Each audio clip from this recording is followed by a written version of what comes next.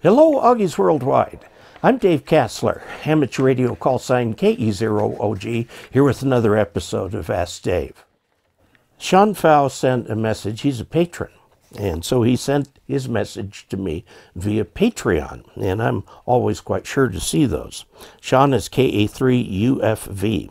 His question is, "Hi Dave, would you be interested in doing a bit on a folded dipole? I'm a bit confused by how they work. Specifically, I don't understand why they're a half wavelength in length rather than a quarter wavelength in length, since they're essentially folded in half."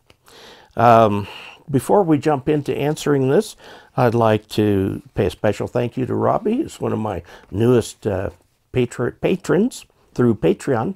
You too can become a patron by going to patreon.com/KE0OG. Now let's jump in. Let's see what a folded dipole is. Okay, a folded dipole we use usually these days 450 ohm ladder line. It's two conductors that is all plastic and there's holes in it, so it looks sort of like a ladder. Okay, and this is 450 ohms. So when you create a folded dipole, you've got two dipoles made of this wire here with two conductors. You attach these at the end, break that one right there, and that is the feed point. Now, normally you'd think, well, this is just a full wavelength of wire. Well, no, it's not really. It acts like a half wave. And that is because, in essence, if you look at the way this is constructed, it's as though there are little capacitors spread lengthwise between the two halves. Okay, all the way down. It's the capacitance of these two wires being near each other. And it doesn't have to be very much capacitance to keep these things together. Let's see how the... Okay, we're going to take a look at, this is the 2023 ARRL Handbook. And it talks here about folded dipoles, and it gives a picture on the next page. And this is exactly what I've drawn here. And this is what it has to say. A folded dipole has exactly the same gain and radiation pattern as a single wire dipole. However, because of the mutual coupling between the upper and lower conductors that divides antenna current equally between the conductors, the feed point impedance of a single wire dipole is multiplied by the square of the number of conductors in the antenna.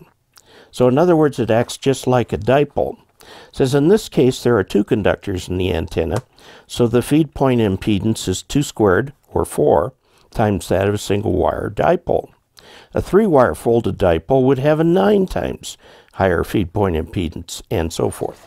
So this feed point impedance right here is 4 times 50, which is 200 ohms. Okay, so you can feed this with ladder line. You wouldn't feed it straight with coax, because that's a 50 to 200 ohm mismatch. You're looking at a 4-to-1 SWR, okay, if you feed it. So there's going to have to be a tuner or something down here. Now, I want you to note something. If you get little spacers out or something like that and put a 3rd wire here and short these at the end, you get the same thing going on. 1, 2, 3 wires. So you multiply the standard impedance here, which is 50 ohms, by 3 squared, which is 9, gives you 450.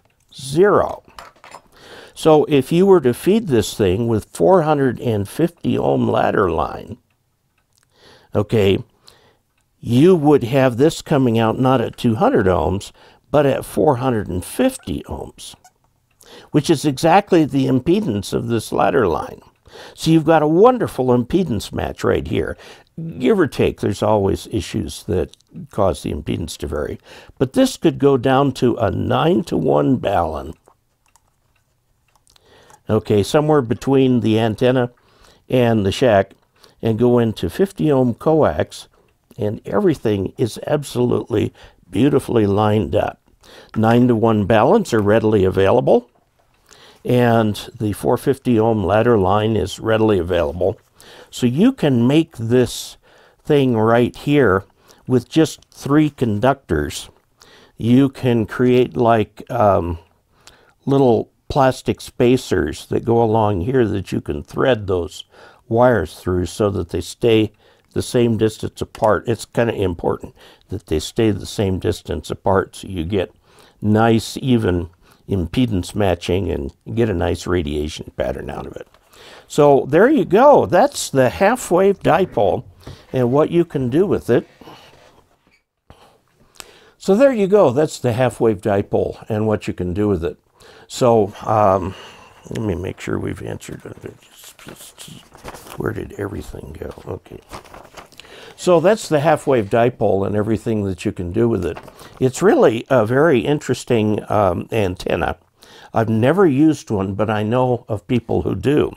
And if you have a long run to get from your transmitter to the antenna, you will find that this would be a good way to do it, because that 450 ohm ladder line has very low losses.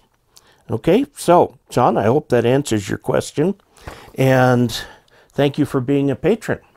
If you would like to help support this channel financially, you can go to dcasler.com/support and find a way that works for you. Until we meet again, 73.